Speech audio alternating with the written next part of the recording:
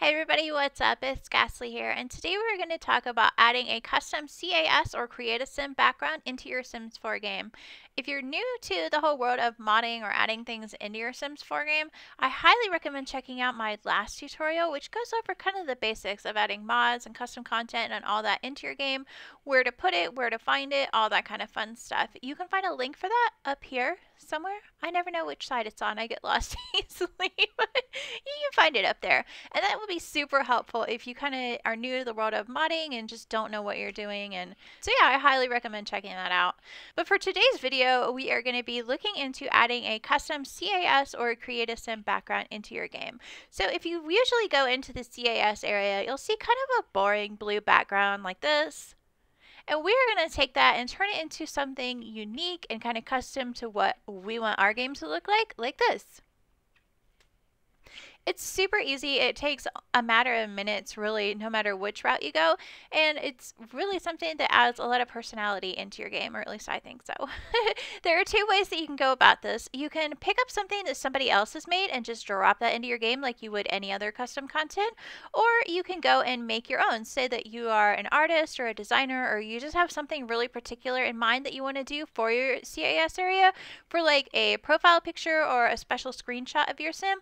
Super easy to add that onto an object and then just put that into your game like you would any other kind of custom content. So yeah, we will be going over all of that today, so let's get started.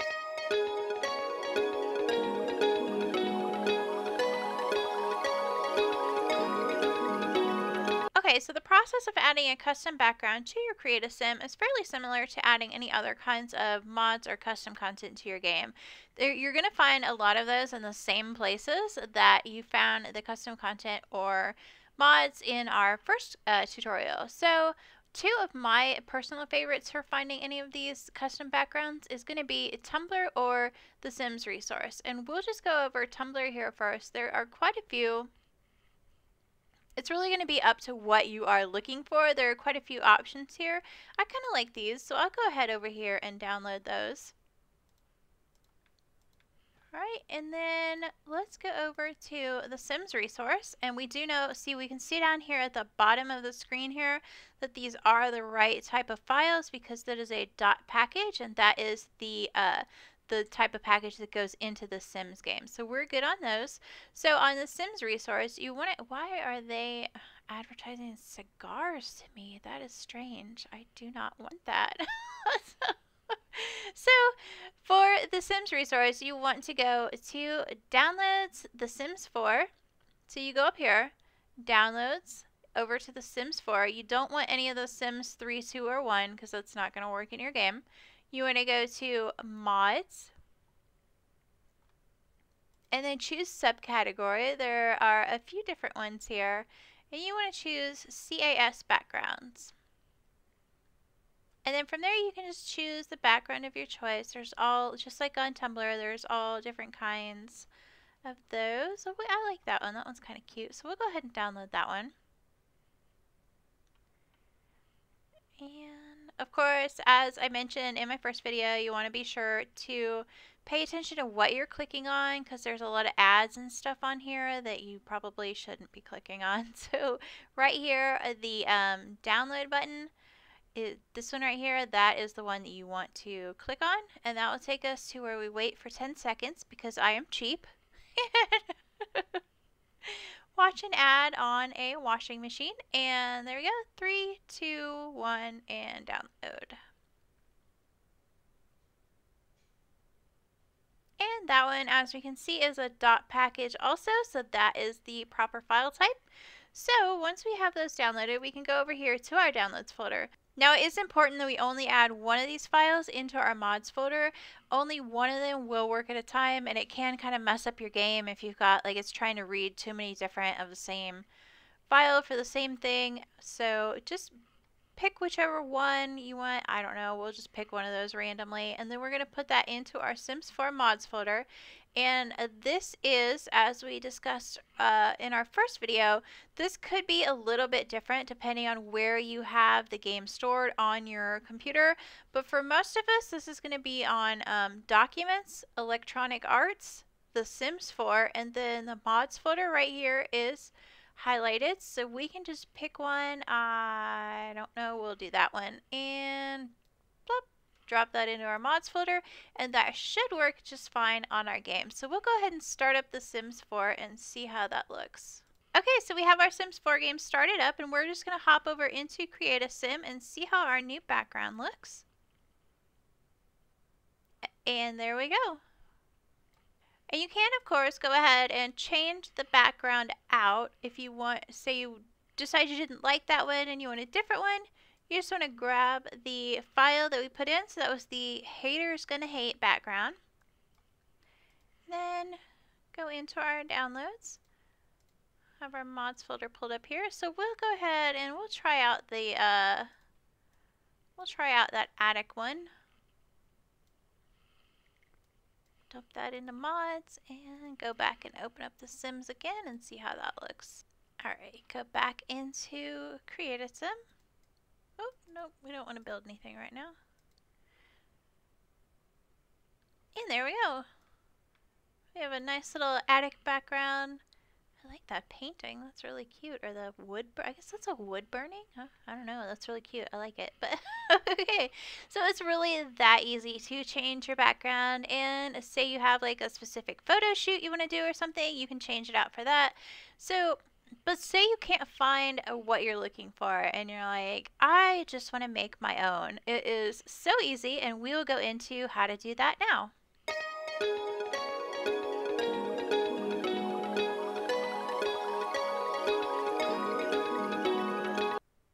So say you've looked all over the different websites and you're just not finding what you want when it comes to a custom background. It's actually super easy to make your own, and we'll go through the steps of that here real quick. So there are a couple of things that you're going to need, and that includes Sims 4 Studio, a template that we're going to pick up over on the Catverse website, and Photoshop or GIMP, whatever your image program is that you use.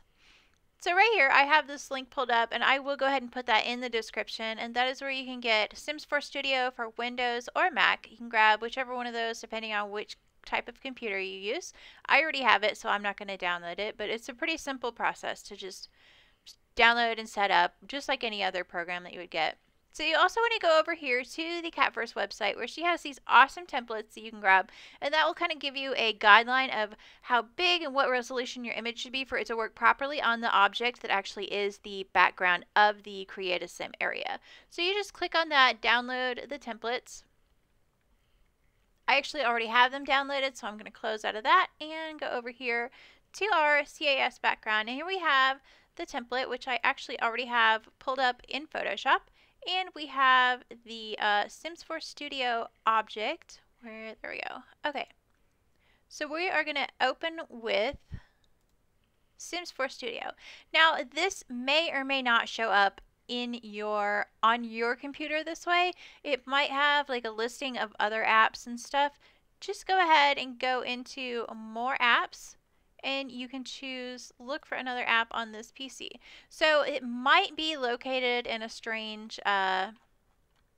It really depends on where you have installed Sims 4 Studio on your computer.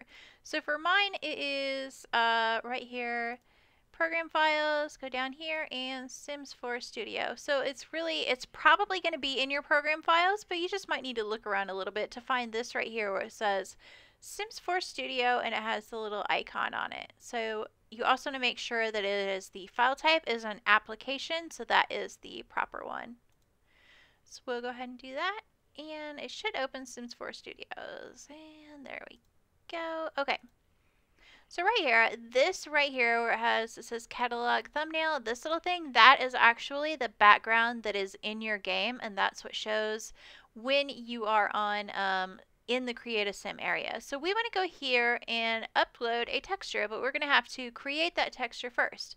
So we go over into Photoshop, and here it has the area where you want to put your texture. There are a few different places where you can get free, royalty-free stock images. A few of my favorites are Pixels, Unsplash, FreePic, PNG Tree, and there are others, of course, but those are ones that I usually find a lot of the images I'm looking for on. Personally, I use a lot of images from pixels in my content creation.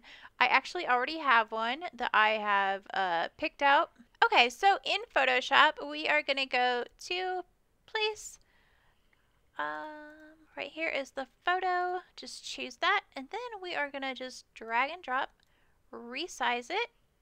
We want that to be that size. And there you go. It's literally that simple.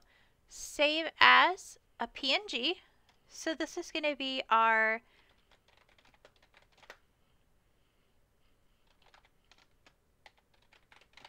we'll call that the tutorial test background. Save as a PNG. Alright. Head back over to Sims 4 Studios. Import.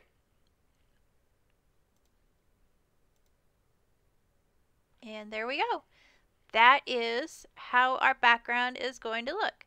So we want to save. Oh, but we also want to go here and rename this. So this is going to be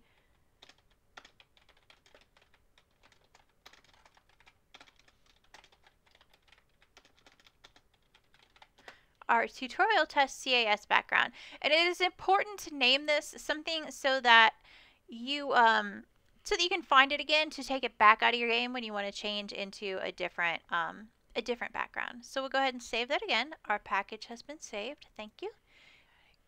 So we want to make sure that we've taken our CAS background that we added out of our mods folder, and that was the attic room background. Okay. Okay, so now that we have our new file created, we're just going to drop that into our mods folder and then go over to Sims 4 and make sure that that is done correctly.